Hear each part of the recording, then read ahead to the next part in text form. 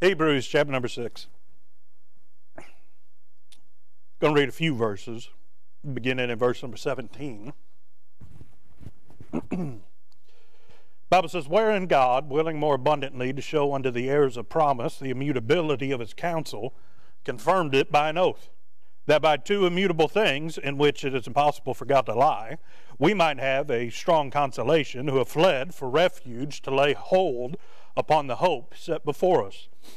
Which hope we have as an anchor of the soul, both sure and steadfast, and which entereth into that within the veil, whither the forerunner is for us entered, even Jesus, made an high priest forever after the order of Melchizedek.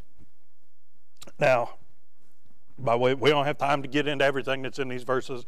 We'd be here until next Christmas. But beginning in verse number 17, get to play a definition game. Bible says, wherein God, willing more abundantly to show unto the heirs of promise the immutability of his counsel. Right before this, whoever wrote the book of Hebrews, most importantly, it was written by the Holy Ghost, but whomever wrote this letter right before this talked about men on earth require an oath of another man as consolation or a surety that whatever they promise to do, they're going to do it. Well, then he goes into verse number 17, wherein God, willing more abundantly to show unto the heirs of promise the immutability of his counsel. In other words, God wasn't satisfied with an oath, right? God was more willing, in fact, he was abundantly willing, right, to prove to whom? It says, unto the heirs of promise. Who's that? Them people that received Jesus. We just talked about, singing in the song, right? The preacher just talked about, he was the one that was promised. Well, who are the heirs of the promise? Those that received him, the promised one. So it's talking about saved folk. It says God was more willing to show to you how serious or how much he really meant to do what he promised to do, that it says in verse number 17 and again in verse number 18, the immutability of his counsel. Now what's that word immutability mean? Immutability means that it's undefilable. It's unchangeable. Right? It's steadfast and sure.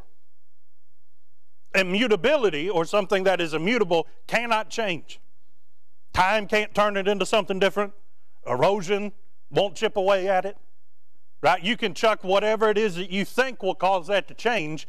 The only thing that's going to change is that you're tired at the end by trying to change it. You cannot change it. It's settled forever.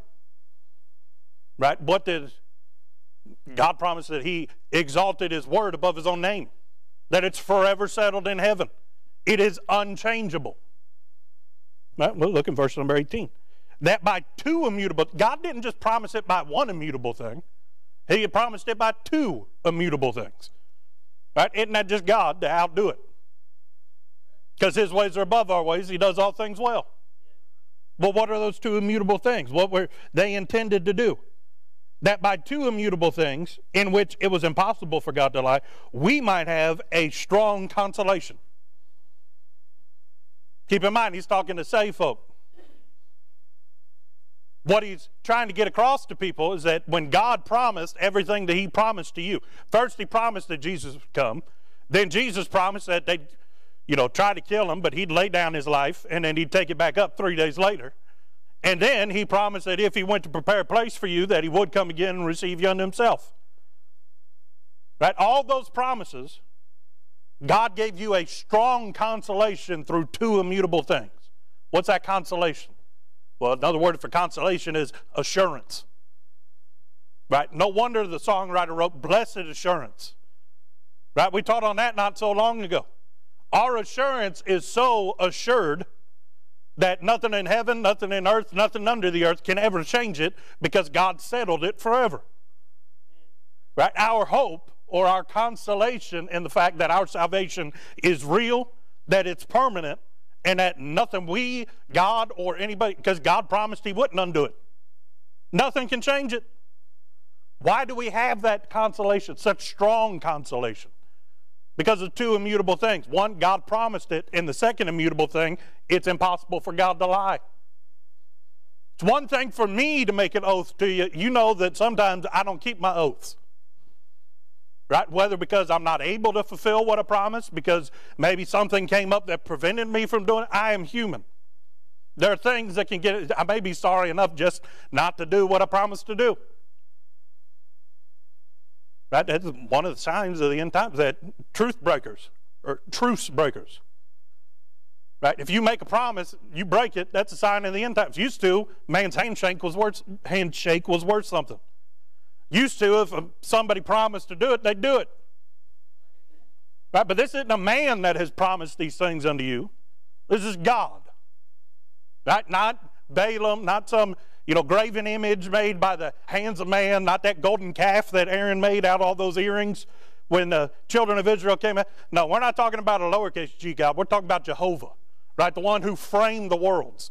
The one who had a, meeting between him, the Father, the Son, the Holy Ghost one day, way into Alpha of time, and decided that Christ would be the Lamb slain before the foundation of the world. Your salvation had already been signed off, stamped, and approved, purposed by God to fulfill it long before he ever said, let there be light. Right? God's the one that promised it to you. But then the second immutable thing is that God can't lie. Not only did he promise it to you, it's impossible for him to lie. Nothing that he has said since or ever will say will ever change the fact that he promised that if you believe on the name of the Lord Jesus Christ, thou shalt be saved. Can't change it. Once you get saved, can't undo it. That'll make the Calvinists mad. Right? It'll make those that believe you can lose your salvation angry. If you're in, you're in. Not by my word, but by thus saith the Lord. Why do you think it's so important that everything we do is based off of what he said? Because it's impossible for him to lie. If God said it, you can build your life on it. If God said it, that's a check that you can take to the bank in cash. Not going to bounce. God didn't just do it by one immutable thing. He did by two. So that you could rest assured and have strong consolation. You know what the difference between some consolation and strong consolation is? Some consolation will get you through a day. But then you're up thinking about it the next night on whether or not it's really going to come to pass. Some consolation will make you feel better in the moment, but you won't feel better for long.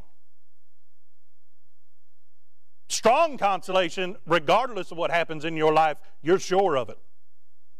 In fact, you yourself couldn't convince you that it's not true because you're so sure about it. You've received such strong consolation that it doesn't matter who asks a question, what question they ask. Deep down in the gable end of your soul, you have strong consolation. You're sure of it. To console someone is to convince them of something. Right? What's another word to convince somebody? Conviction. If the Holy Ghost convicts you or convinces you that your blessed assurance truly is assured, that there's nothing that can change it, it doesn't matter what comes against you, doesn't matter what you face in your life, if it's settled down in here by the Holy Ghost, man can't undo it. Because it's a work of God. If you have that strong consolation from God, only God could undo it, and God promised that what he does, he doesn't undo. Well, goes on to say, he gave strong consolation to those who have fled for refuge to lay hold upon the hope set before them. Do you want to know why salvation is such a miraculous thing? Because of what a person has to do to overcome to receive it. You know why God had to give you a measure of faith? Because you wouldn't have been able to stir up enough faith to believe on Christ on your own. God gave you the key to exercise in order to receive Christ. He did everything. All you had to do was receive him, to believe on him. Well, you know what? That faith allows a person that was dead in trespasses and sins to become an heir of the promise. It's right here at the end of verse number 18. Who have fled for refuge. God opened their eyes of where they were, and they want to run away from it. They realize that where they are, they're an abomination to God. And they want to run to be forgiven for those things which God has revealed to them they're guilty of. And they didn't just flee, they fled for refuge. That means that they weren't able to overcome what they were facing. Somebody that's a refugee, if they're fleeing to a city of refuge in the Bible, it means that they can't change their situation. But there's a place where they can be protected. There's a place that they can get to where they can be safe. Well, where's that place? It's called Calvary. And they fled, it says, for refuge, to lay hold upon the hope set before us. What was that hope? Christ. They ran to Calvary to lay hold upon it. In other words, to receive. To lay hold upon means that you got it. If you lay a hold on something, somebody can't take away from you. You sat on it. Right? It brings to memory the passage where David told the armies to pull back, but Uriah the Hittite, he's a fighting man. He wasn't going to pull back. And the Bible says he fought until his hand clave to the sword. That means he couldn't have let go of it if he wanted to. Literally, it meant that the muscles in his arms cramped to the point to where it was impossible for him to let go of that sword. If you lay a hold of Christ, more importantly, if Christ lays a hold on you, there's nobody that can cause that to be separated. In this little description here, what happens at salvation? You forsook all in the world and laid hold on him. You stopped trusting in whatever it was that you could do. And you ran to refuge, to a place where you could be protected from those things that are stronger than you. What's that? Sin, death, the world, the devil. There's a whole lot of things that are stronger than Brother Jordan this morning. But I ran to a place where I received refuge. A place where I am accepted and protected. Not because of what I did, but because of what Christ did for me. And then it says verse number 19. Talking about that hope, right? That strong consolation. Which hope we have as an anchor of the soul, both sure and steadfast, and which entereth into that within the veil, whither the forerunner is for us entered, even Jesus, made an high priest forever after the order of Melchizedek. Right? It says that Christ, being our forerunner, entered into the place that we could not enter into. What's that? That's what's behind the veil in glory. You know who's allowed to go behind the veil? The high priest. Who's the high priest? Well, we just read it in verse number 20. He was made a high priest forever. Can't undo it because that's the way God does it. But he was made our high priest to enter into that which was within the veil. Right? Why? Verse number 19, which hope we have as an anchor. Why is that hope an anchor? Because nowhere in the process, from design to execution to delivery, were we involved in any of what it took for you to be saved. You know what you had to do? You had to believe. God took care of the rest. From the design and the alpha of time to everything that was done in Christ's life here on earth when he was robed in flesh, to what he did once he went to heaven and what he's done ever since. As he's seated at the right hand of the Father making intercession for us. Why? Because he's our high priest. That's what the high priest did. That everything about it is dependent on what God did, not what you did. Right? Take a little example here. Okay, we're a bunch of rednecks. Let's talk about guns. Okay? If I go out and buy a gun, that's just hypothetically, let's say we go out and buy a Colt 1911. Okay, go back old school. Right, 45 caliber handgun, single stack magazine. Right. When I pull the trigger, I'm the one that makes it go boom, but it's not because of what I did. I pulled the trigger. That's why the gun went off, if it was loaded. But the reason that the gun works is not because I pulled the trigger. The reason the gun works is because there was a gunsmith somewhere up in Massachusetts where Colt's factory is that, one, designed it, two, made all the components for it, went through all the troubleshooting process of prototyping it. Then, once he perfected it, he started mass producing it and selling it. It goes off because it was assembled the right way, because it was designed the right way, because it went through all of the quality control so that when I pull the trigger, it goes boom and sends a bullet that way and not go boom and cause gun parts to fly into me. Right? The gun doesn't go off because I pulled the trigger. The gun goes off because of who made it. Right? Your salvation is not about you receiving Christ. Right? That's why you got saved. But the reason that your salvation works, the reason that it lasts, the reason that when you pulled the trigger to accept Christ, you were able to receive Him, was because everything that was designed, the way that it was executed, and the way that it was delivered and offered to you. And it's reliable. Doesn't matter how many times people get saved. They pull that trigger, they get saved. Well, it says, which hope we have for an anchor for the soul, both steadfast and sure, which entereth into that within the veil. Doesn't say that our anchor is in the veil. The veil is the thing that separates God from man. The veil was a symbol. That's why when Jesus died on the cross, the veil in the temple was rent from top to bottom. Something that no man could do. That fabric was as thick as the width of a man's hand. Well, there's a veil in heaven that you couldn't have passed through. Even if you got to heaven. There's a place in heaven that there's a veil that only one man could have entered. Who was that? Christ Jesus. But it says that our anchor, in verse number 19, says, which entereth into that within the veil. There's something behind the veil that our anchor entered into. Our anchor is not in the fact that God's holy and is separated from sin-cursed man.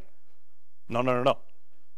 Go back and study the design of the temple that God gave unto Moses, and then with the tabernacle, and then once the temple was made. You know what's inside of the veil? The mercy seat. What's the mercy seat? That's the place where the blood was applied. You know where our anchor is today? It's not in the veil. It's not in the high priest. It's in the blood. Remember, we already talked about God Himself is immutable. God gave you 2 immutable proofs that what He said was true, so that you could have a strong consolation in your salvation. God being immutable, guess what the blood of Christ is? Immutable. Can't be tainted. Can't be changed. Nothing that happens to it can ever change the fact that that is the shed blood of the Lamb of God. Why do you think Jesus said when Mary saw Him in the garden, when He revealed Himself unto her, He said, don't touch me, for I have not yet ascended. He's saying, I got to make sure I'm immutable, so that when I put the blood on the mercy seat in glory, it's immutable. Nothing has tainted it. Why is that so important? Because you can take strong consolation. How strong of consolation? It's so strong that verse number 19 tells us that we have an anchor, right? Which that hope we have as an anchor of the soul. It's a consolation, or it's a hope. It's an assuredness so strong that it is the anchor for your soul. Study your Bible. Guess how many times you're going to find the word anchor in the Bible? 1. Right here. You think God used it by accident? No. What image did God want to get through about that hope or that blessed assurance that you have of your salvation? That it's real, that it's going to last, that nothing can change it, that your salvation in itself is immutable. He wanted to get it across so strong that He used the word anchor. You know who can move an anchor? The captain of the ship. Once an anchor drops, doesn't matter how strong the wind blows, doesn't matter how big the waves get, an anchor's staying where the anchor is. Right? If you've ever been on a boat and you drop anchor, your faith isn't in the fact that the boat doesn't move. The boat can still move around. Boat can be moving in circles all over the lake. It don't bother you as long as you know that the anchor's still down there. Because the anchor keeps you from going any further than what the anchor's going to let you go. Right? Your assuredness, your consolation in your salvation is such that it doesn't matter where God moves you, doesn't matter what God allows you to encounter, doesn't matter who comes against you, you know that your anchor ain't moving. Now, if you're in a cruise ship and you throw out an anchor made of foam, it's just going to float on top of the water. You don't have a very, very good anchor. If you saw that, you wouldn't have much consolation in the fact that that anchor is going to keep you from going anywhere. Right? An anchor has to be able to hold. You know why anchors are shaped the way that anchors are shaped? So that when they drop them into the seabed, they dig in. It's not just sitting on the surface, because if your anchor's just sitting on top of the ground, when the boat starts pulling, it can start being pulled with it. It digs into the seabed. It roots itself so that it cannot be moved. No wonder the psalmist said that I'll be like the tree planted by the waters. How can he say that? Because he knows where his anchor is. He knows that the wind may cause the tree to bend, may cause some branches to snap, but he knows I'm not going anywhere because I know my anchor's not going anywhere. I may bend and I may break, but my roots, I know where they go down to. Where? They go to that place inside the veil. That place that nobody can get to it and touch it, because there's only one person that can enter in, and that was Christ. And Christ promised that when he entered in, it was to make that anchor, not to undo it. But see, an anchor is all well and good. But see, part of the anchor is the chain. What good's an anchor if it's not attached to the boat? You know why God gave you two immutable things? So that you would have strong consolation. He didn't just make the anchor. He promised that the anchor would be attached to you. Aren't you glad you don't have to hold on to your own anchor? Aren't you glad that your salvation isn't dependent upon how strong you can hold on to the anchor? No, God said, I'll make the anchor and I'll make the thing that attaches it to you. That's called the Holy Ghost. When you got saved, what were you? You were sealed with the Holy Ghost. You know what that means? The Holy Ghost got you like this. The Bible says we're in his hand's in the Father's hand. Every link between you and heaven is a promise from God that it's not going to fail. Your strong consolation isn't dependent upon the fact that you lived good enough today not to lose it, or that you lived good enough today that you didn't get disconnected from the anchor. That one of your chains didn't give out because you forgot to tend to it. No, every chain between me and glory, every chain's the promise of God. Every chain is kept by the power of God. For the sole purpose of God, that I can have strong consolation that I'm not getting disconnected from the anchor. Well, we've said all that to say this. Look with me again, verse number 19. Talking about our hope. It says, which hope we have as an anchor of the soul. Doesn't say that it's an anchor for the ship. Doesn't say that it's an anchor for your worldly life. It says it's an anchor for your soul. A lot of ships come through a storm and they don't look like ships afterwards, but they're still hanging around because of the anchor. You know why an anchor is important? Because of the fact that there are souls on board a ship. The anchor is not to keep the boat safe. The anchor is to keep the people on the boat safe. All said and done, you can build another boat. You only got one soul. Too many people focusing on the boat, not enough people focusing on the anchor. So with the Lord's help, we're going to teach this morning on the anchor is what's important. Where are you tied to that anchor within the veil? That anchor that's sure and steadfast. The anchor that's never going to give up. It's attached deep down in the gable end of you to your soul. It's not attached to your heart, not attached to your mind, not attached to your body. It's attached to your soul. You know what that ship is a picture of? That's a picture of your body. The anchor's not attached to the ship. One of these days, ship's going into the ground. We're made of dirt. Ship's going away. It's going back to the ground which it came from. You know what's going to go to glory because it's been anchored? Your soul. One of these days, God's going to make you a new body. One fit for one that's made in the image of his Son. The ship's not what's important. It's your soul. You know why God anchored your soul? Because as the soul goes, so the person goes. Out of the abundance of the heart, the mouth speaketh. Wherever a man's treasure is, that's where his heart will be also. You know why your soul is anchored? Because your soul, if left up to you, be wandering around in the waters.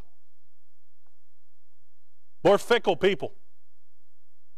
Right? A lot of us got that ADD ability that we see a squirrel and all we want to do is go chase it. Right? God anchored us because God knew that we needed to be anchored. But what did he anchor? He anchored your soul. Now, taking that picture of the ship, too many of us, we're looking at the sails. You know what the sails do? The sails drive you to where you want to go. Sometimes God causes a storm to come by and tear up your sails so that you end up going where God wants you to go. When the sails are gone, you're at the mercy of the tides. You know who controls the tides? God. You know what the sails do? The sails allow you to capture the wind and drive the ship where you want to let it go, where the captain wants to take it. Well, sometimes, because we're stupid, we insist upon taking the stern and saying, Lord, we'll captain this ship for a while. And in the Bible, what's the wind often associated with? The Holy Spirit. You know what sails allow you to do? To take what God's given you and do what you want to do with it. Just because you're behind the wheel of the ship doesn't mean that you're taking it where God wants you to go. Look at Jonah.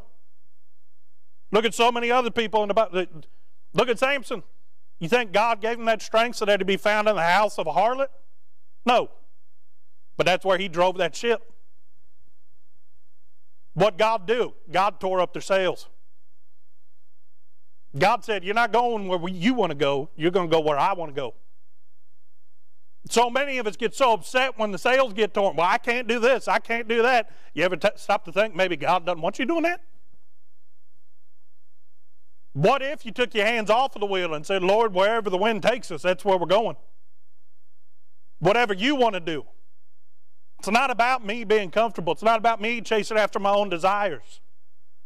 Lord, I know that I'm anchored deep down in here. Do whatever you want to with the ship. It's just a body. The Apostle Paul prayed 3 times for a thorn to be removed. Maybe he was praying for his sails to be mended. You know what God said? My grace is sufficient for thee. After the 3rd time, Paul said, all right, God's grace is sufficient for me. His strength is made perfect in my weakness. When a ship comes into harbor and it don't have any sails, somebody knows that that ship got there by something other than the captain. If they see me on the ship, they're not too impressed. Not what I got, just steered it into port. But when the boat shows up without any sails, how'd it get here? God. When the boat shows up to a place that it's got no business being, because God told it to go there, business is about to pick up. When you embrace the fact that I may not want to go there, but it's God's purpose for me to go there, you stop caring about the sails. Of course, obedience is greater than sacrifice. But if God has to take your sails away to get you to where you're supposed to be, you're still anchored. It's not about the sails. It's not about driving the ship where you want it to go. You've been bought with a price. Your ship is His ship. Your destination should be His destination. But yet we get so fixated on fixing the sails that we keep God from taking us where God wants to get us to. We think, well, without a sails, it's not a ship. Oh, it's still a ship. It's still going to go where God wants it to go. Well, it's all about the anchor. What else about a ship? You got the sails. You also got the wood. There's an old thought experiment about Theseus' ship. Old Greek tale. There was a ship that was shipwrecked. It was owned by Theseus. That's why it's called Theseus' ship. And one by one, they replaced all the bad planks on the ship with new planks. And they threw them off into a pile. Well, by the end, by the time they were done, there wasn't an original piece of wood left on the boat. But it was still called Theseus' ship. So the question is, if you took all those old pieces of wood and put them back together, which one's the real Theseus' ship? You've got two identical ships made out of wood. Both of them go out there and float. Which one's the real one? The answer is the one that the captain's on, Theseus. You'd say, but they're the exact same. But yeah, there's just one problem. Theseus ain't using that ship over there no more. That's not his ship. This one's his ship. Because that's the one that he's on. Right? I don't care what type of it. You talk about a wooden boat, you talk about ships of war, talk about submarine. They don't leave port for long before things got to start getting fixed.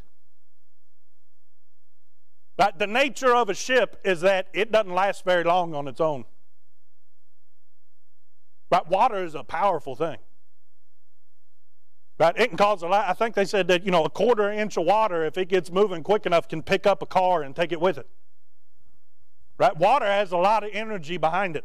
Now imagine that you're fighting the water, trying to get to where God wants you to get. Boat's going to get beat up. Even the ones that are made out of metal nowadays, they got to get repaired because salt water does a lot of crazy things to metal. They've got to replace pieces. Why? Because if they get rusted, water's getting through. It wasn't long after you got saved that eventually God had to replace a piece of wood. Had to replace a little bit of tackling or rope. We get caught up on the shape of the ship. Don't worry about the ship. Ship's going to be okay. Because I know the one that owns it. Right? In fact, with our captain, it don't matter how beat up the wood really is. Go and read the story. Jesus was asleep in the hind part of the ship, head on a pillow. One of the few times you find him actually resting in a place where he can relax. Most of the time he had a stone for a pillow. But your Bible says that the ship was filled with water.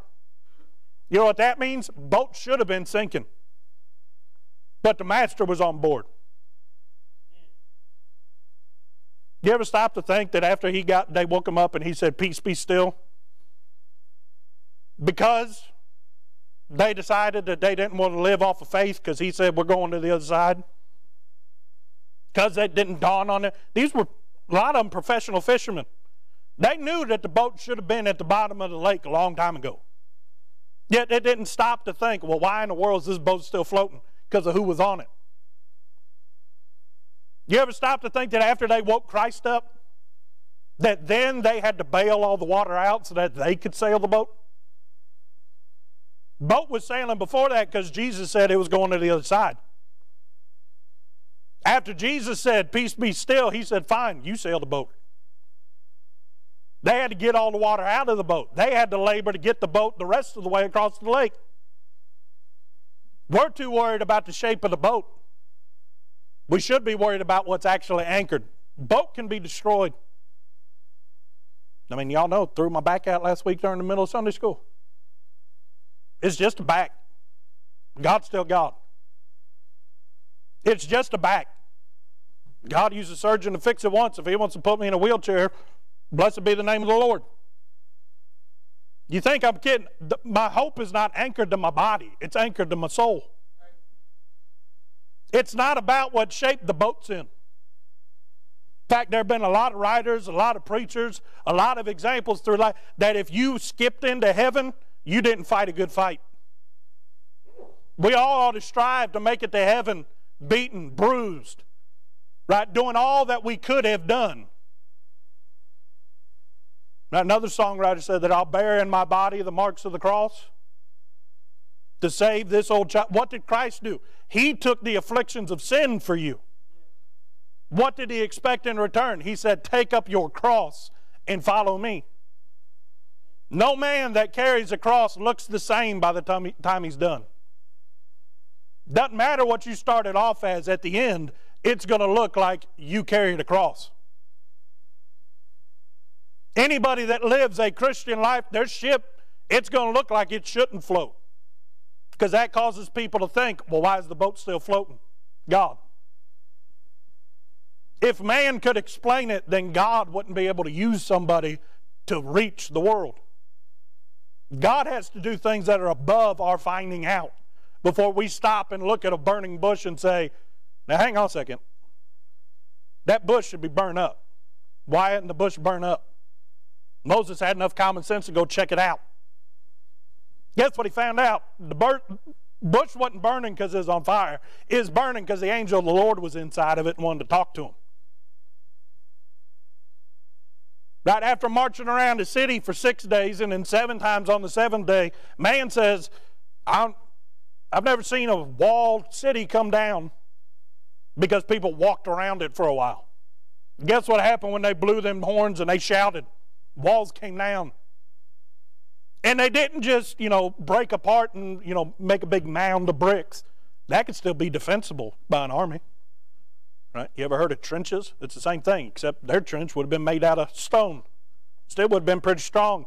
No, your Bible says that they fell flat. So flat that Israel walked into the city. They didn't have to climb over nothing.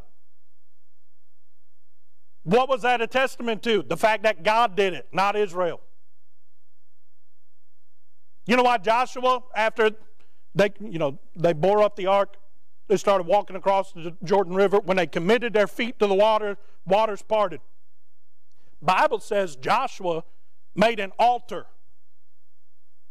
right? A stack of stones out there in the middle of the river. Why?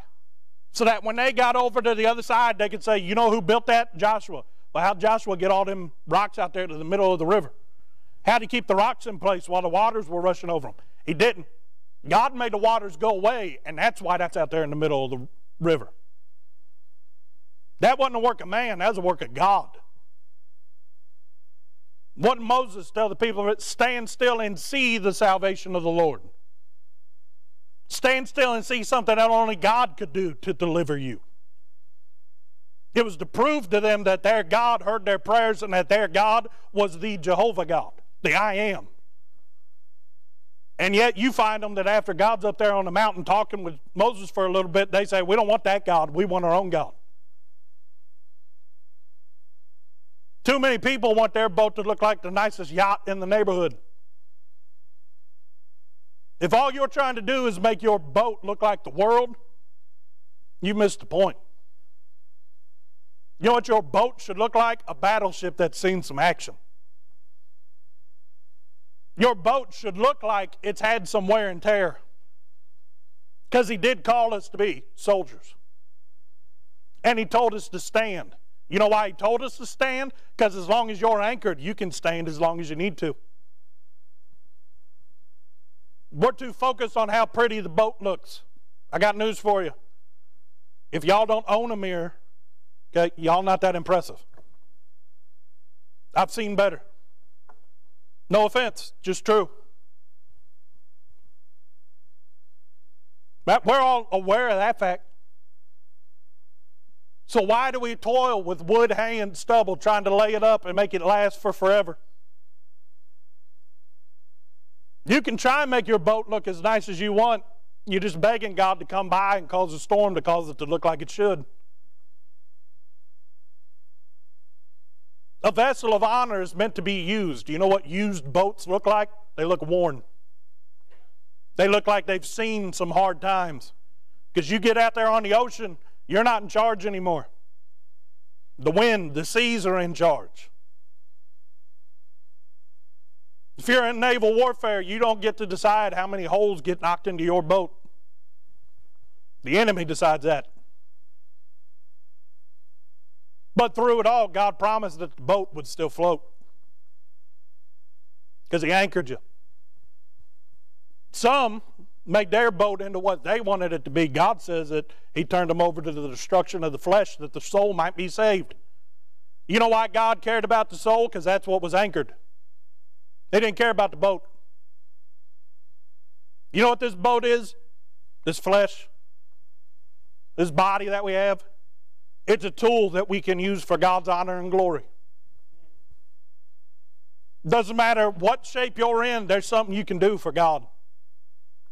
Doesn't matter how beaten, how brutal. If God tells your ship to sail, it's going to sail. And nobody can stop it from sailing, including you. We're too focused on the boat when really we should be focused on the anchor. When the holes get knocked in our boat, we ought to be praising the Lord that we've got an anchor that's not dependent on the boat. Think about the Apostle Paul and that storm that they named Euroclydon. What was the good news that Paul came back with? Not a man's soul is going to be lost, as long as everybody stays in the boat. But the boat's going to get broke. Now that don't make much sense to man. How's the boat going to go down but everybody still be saved? Because God said so. God said, I promise you're going to make it out of this alive. You know what he gave them? He gave them an anchor of hope. Right? Literally, he's talking about their life, but literally our soul's life, right? Our new life, that new creature that he made us. Nothing that the world can do. They can sink the boat, they can't sink me. Because I've got an anchor. I watched, not too long ago, I went down a YouTube rabbit hole. Found a guy that did some diving, and then he works every now and then with law enforcement offices all across Texas, that if they need a diver to go check out a lake or a river, they call that guy. And then one day they pulled 5 trucks up out of this lake that guys had stolen ATMs and stuff, and then sunk the truck that they used to do the robbery and put the ATM in the back of it, sunk it in the lake, try and get rid of the evidence. They'd been there for a while too. You realize that your soul has an anchor and not the boat. Boat can be on the bottom of the ocean. They still got them trucks out the lake. It sunk. Engine didn't run. Right? One of the axles snapped. They had to use the other one. How'd they get it out? They got it out. They pulled it via a chain. When your boat's on the bottom of the water, but yet God still pulls it into port via the anchor, that causes people to get noticed. That causes the world to say, I'll stop and see what's going on over here.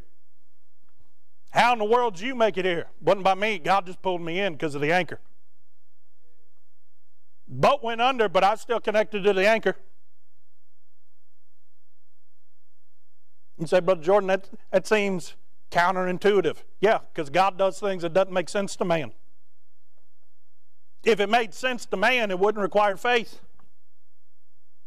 You're focused on keeping the boat above water. What if God wants the boat to be under the water? What if God wants the boat to be pulled in a way that only God could have done it? But you want to do it the way that it's always been done. You want to do it the convenient way. You want to do it the way that it makes sense to you. The boat's not important. The anchor's what's important. You know that your soul can never be destroyed? You know why? Because God gave it to you. God breathed into Adam's nostrils the breath of life. The soul is a gift from God. You know what your anchor is? A gift from God. You know what every link in between, the promise of God, you know what that is? It's permanent.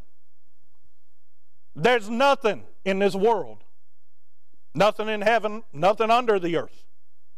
Doesn't matter which way you go trying to find something that can undo the fact that you are an ever-living soul, that your anchor is forever settled, and that God's promises can never be defeated, that connect you to the anchor. Then you start realizing it doesn't matter what happens. Nobody can sever the connection between me and what's on that mercy seat, the blood of Christ. And if they can't undo the promises, there's nothing that keeps God from just pulling me in.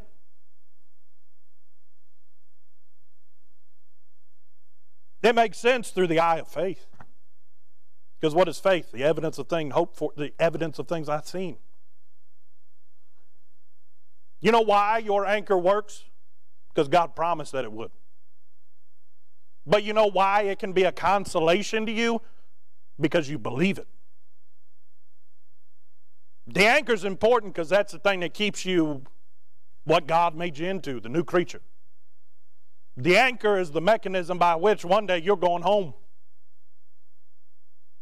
Why do you think the Bible says that we're already seated in heavenly places? Because that anchor and you getting pulled into heaven, nothing's going to prevent that. In God's eyes, you're already there because it's already done. Your conversation's already recorded there. It's such a sure thing that God's already prepared a place for you at the marriage supper. He went to go, he promised the disciples, the apostles, he said, if I go to prepare a place for you, I will come again. Jesus, I don't know about you, but on the day of Pentecost, there was about 120 people there, right? That was praying in the upper room. Right? That was the church at that point. I don't know about you, but in 40 days, considering that in 6 days he made everything that we could ever see, if we built a telescope out far enough to see all the things that he created. Right? Imagine after a couple of weeks how many mansions in glory he had already made. Right? He'd long completed their mansions in glory. Some of them needed them real soon. It's like Stephen. He needed his mansion a whole lot quicker than I did. But he promised that if he'd go to prepare a place for him, that he'd come again. He's already got theirs finished. You know why he didn't come back? Because he's working on yours.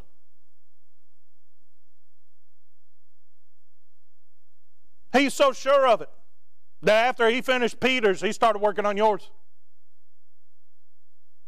And John's and Stephen's and James and the rest of them. Why? Because through the eye of God being omnipotent, he knew who would believe on him. Long before you ever believed on him, I believe you had a mansion in glory.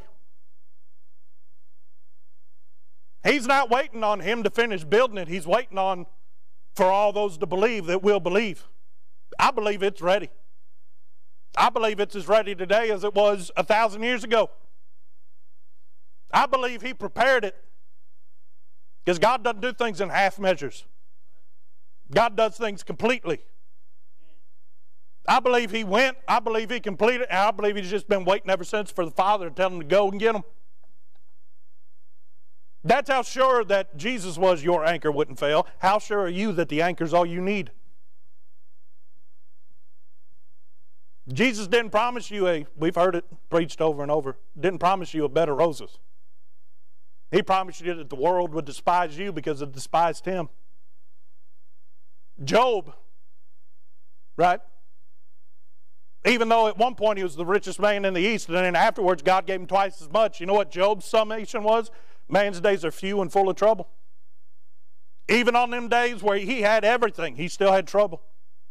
Even on the days when God took it all away, he still had trouble. But through it all, he had an anchor. The Lord giveth, the Lord taketh away. Blessed be the name of the Lord. God's still God regardless. And my anchor hadn't changed because God hadn't changed. How many of us, our attitude or our altitude as a Christian is dependent on what shape the boat's in? Jesus didn't promise you that the yacht would make everybody else jealous. Jesus promised to you that if you got in the boat, you'd make it to the other side. Jesus promised you that if you accepted what he gave you, that it wouldn't fail you. You know why the boat's going to fail you? Because it's made out of the same stuff that you are. You know why the sails are going to fail you? Because the sails were made under the power of man. But you want to know why the boat keeps on moving? Because God promised that the anchor wouldn't fail, and you're on the boat. The only reason that the boat has any use is because until I leave it, it's what I'm using to get around. It's my choice on whether it can be used for the honor and glory of God. But study the lives of those that truly sold out. We don't know what persecution is. We barely know what resistance is. Right? And some faced a little bit of it during COVID and they folded. Look at the life of the Apostle Paul. You're telling me that in his body he wasn't broken by the time he got to Rome? They tried to kill him how many times? How many scars did he have from being beaten? They tried to break him physically, but they couldn't break his spirit. You're telling me that after, look at the Apostle John, how many times they tried to tar and feather him? Right? You don't look normal after you get tarred and survive it. There are lasting impacts. But yet on the Isle of Patmos, what's he do? But on the Lord's day, he's in the Spirit worshiping God. He wasn't worried about the shape of the boat. Right? This book of Hebrews talks about those, our forerunners that were torn asunder. Right? Driven from their homes. Put on the Lamb because they believed in the name of the Lord Jesus Christ. And they were so sure of their anchor that they wouldn't give up on that name. That they wouldn't quit preaching it or teaching it or going out and spreading it. What happened to them? They tried to destroy their ships. We encounter some choppy water and then we get upset. It's not about the boat, it's about the anchor. Let the world do what they want to the boat. The boat's going to be what God wants it to be until God says, I'm off the boat. The boat's going to take me as far as God wants me to go. Doesn't matter if it's got sails or no sails. Doesn't matter if there's water coming in or if there's water going out. Doesn't matter if we're coasting across smooth waters or we're up and down in a hurricane, everything's topsy-turvy. You know what matters? That I'm anchored. The boat's going to get destroyed one day. Right? Use all the fossil fuels you want, burn up as many trees as you want. It ain't lasting much longer. And one of these days, it's going to be consumed with a fervent heat. Well, too many of us have been busy working on our boat to show it off in port. Boats are meant to go sailing. And if you go sailing, you're going to encounter some hardness. And your boat ain't going to look the way that it did for long. Some things may get torn off. Then that begs the question, why was it added in the first place? Because if God put it there, it had stayed there. Why are you upset when the things that get removed from your boat, God didn't want there in the first place? Why are you upset when God says, hang on, we're going to do something that nobody else can explain so that you get to tell somebody about Christ? But your boat's more important to you than giving somebody else the good news of your anchor. When you're so fixated on what's going on the boat that you miss the people that are bobbing out there in the seas of this world asking for somebody to throw them a life raft. Because one of these days we're going to have to stand before them and give an account. And either it's going to be all my faith was in the anchor or all my faith was in the boat. All my faith was in the sails. All my faith was in the weapons that God gave me on the boat. Study your Bible. God gives you one weapon. It's called the sword. The rest of everything else that He gave you was defensive. Too many of you loading up on anti-aircraft guns and loading up on torpedoes and cannons and everything else, and God says, we're getting rid of them. Because the world understands combat. The world doesn't understand somebody that can stand regardless of whatever the world throws at them. That's why He gave you the armor of God, not the armory of God. He promised that He would conquer our foes. David threw the sling, but God was the one that defeated Goliath. Joshua was the one that led the armies of God. God's the one that won the victories. There's a bunch of slaves that had no military training. They shouldn't have won them battles. Who won them? God. When we fight, we don't use the weapons of the world. What do we use? Sharp two-edged sword. That's able to cut away the lies and the blindness of the world and reveal unto them that they need a Savior. We ought to strive to be something special. You know what's special? A boat that goes places that's never been done before. They still talk about the first time Magellan sailed around the world. They still talk about people that sailed certain stretches of water that they thought were unsailable. Well, if you give your boat to Jesus, it's going to sail and it's going to do things that nobody else thought that it could do. Did you know that you could receive a daily devotion every morning in your inbox? Head on over to ibcflorence.com and click on Daily Devotions to sign up today. And as always, thanks for listening.